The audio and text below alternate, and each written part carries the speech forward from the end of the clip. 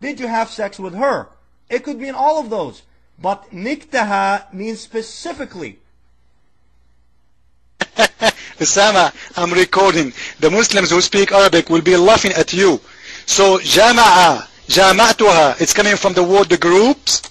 Why do Muslims in Islam have sex in groups?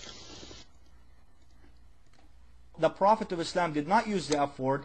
This word is a bad word today, but it wasn't a bad word 1500 years ago, okay? It developed into a bad word by the people of today, okay? Again, answer this for me, please. Just answer it, Mr. Christian Prince. Answer this, and I will keep silent, okay? With your honesty, with your clear conscience, with your full integrity, if you have any, does or doesn't, Mr. Christian Prince, the Arabic word jama'a, okay? Does it mean group of people or not? Please answer this and give me back the mic without lecturing, because I have not finished yet. The mic is yours. You know, Osama, you are the same one who do not know the difference between feel and meal. Jama'a have nothing to do with jama'a. And you know what? Everyone who speaks Arabic, who will watch this debate, he will laugh at you big time. Remember, folks, he said, will laugh at me big time. What the word jama'a with jama'a? Jama'a is a verb, is an action, fi'al. Jama'a is a name, is a word mean a group. So now, according to this expert in stupidity, the English words lead and leader, teach and teacher, speak and speaker also have nothing to do with each other. They have absolutely no relationship with each other whatsoever.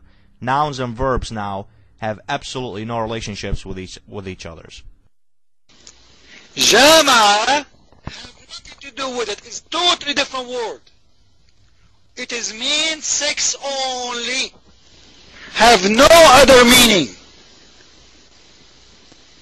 So when people now who they are Arab Muslims, they will watch this video, they will laugh at you. And listen, I can give you right now the Islamic dictionary. You put the word there and you will see the whole meaning. And everybody will laugh at you. And I want to ask you a question, Osama. Until now, you did not read the hadith for us, by the way. Our debate, all of it, it's about this hadith, because I want you with your perfect English to read the hadith, all of it, with the explanation to the room. I will give you the mic. I want you, please, to read the hadith with the translation to the room. And then we will hit the point right away from the hadith. And we will prove our point from there. If you are allowed really in Islam to have sex with animals or not.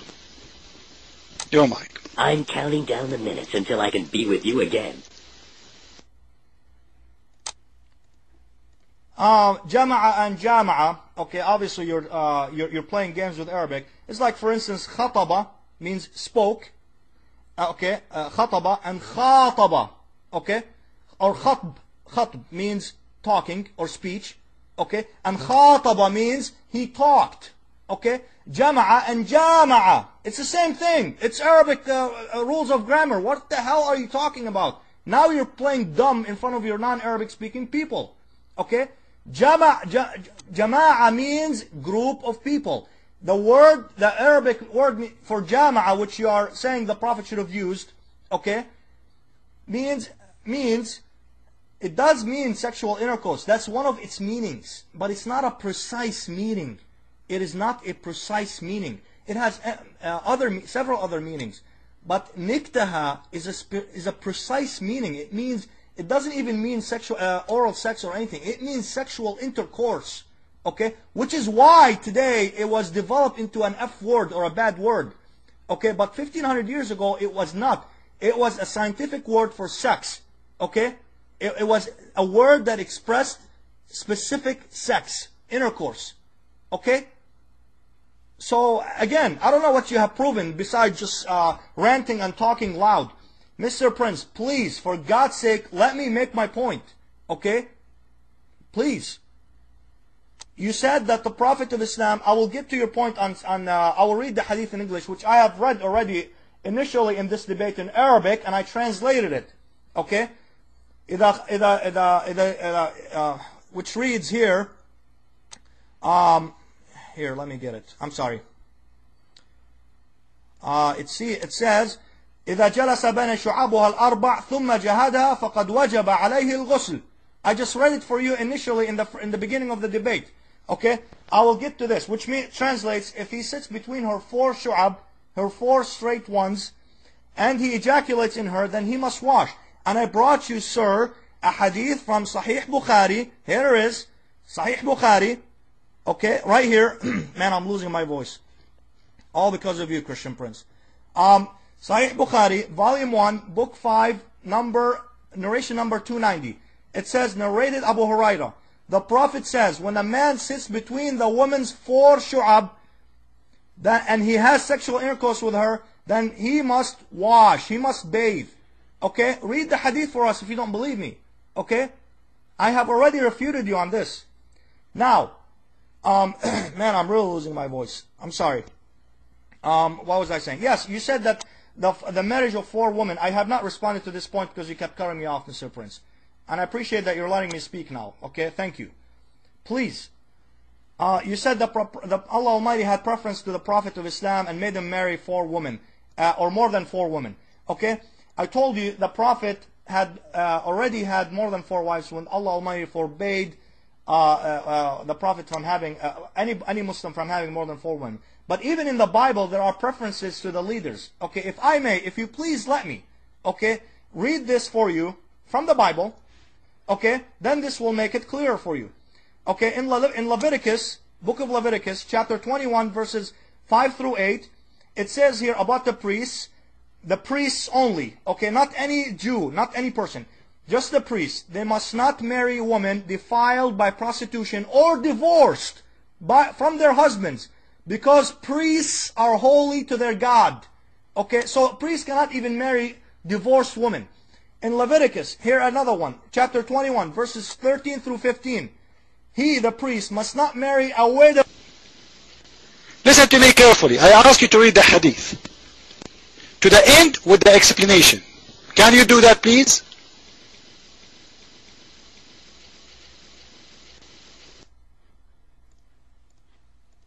I will gladly do that and expose you as a liar once more, Mr. Prince, but I was making my point on preferential treatment to the Prophet, and I was proving to you that even in the Bible, priests, okay, and prophets do also have that treatment. They're above the regular, ordinary humans, okay?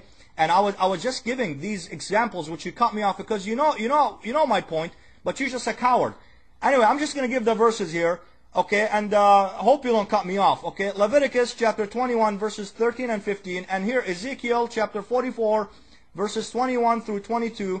Okay, they say that Osama, in Christianity, you know, when we say elders, it's mean elders. In Islam, when you say elders, you mean who? This is the translation in English. This is an article of news.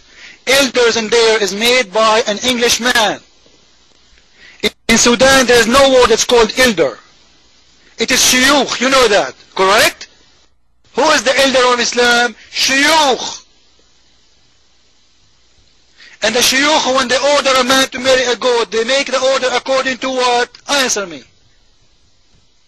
According to USA law? According to Argentina law? Or according to Monica Lewinsky law? Your mind.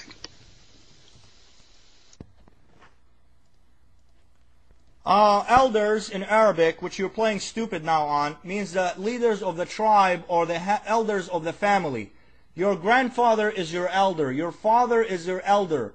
Okay, but they may not necessarily be religious leaders. Okay, they could be not normal people. Okay, they do not represent religious leaders.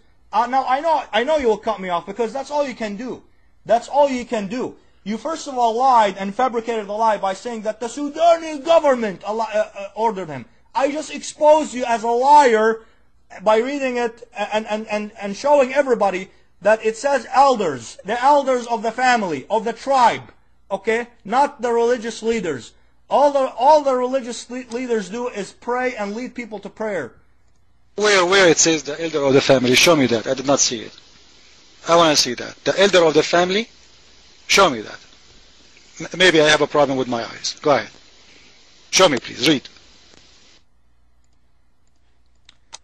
If he posts the link again, I will gladly again refute you as a liar on it, because you don't just have a problem with your eyes. You have a problem with everything. You're blind in faith, Mr. Prince. Okay, this is not an insult to you. This is an advice. Okay. Now you're playing word games in Arabic and English. Elder, everybody knows what elders is in English. Everybody.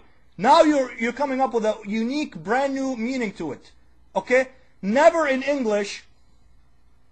Is your prophet is the elder for Muslims?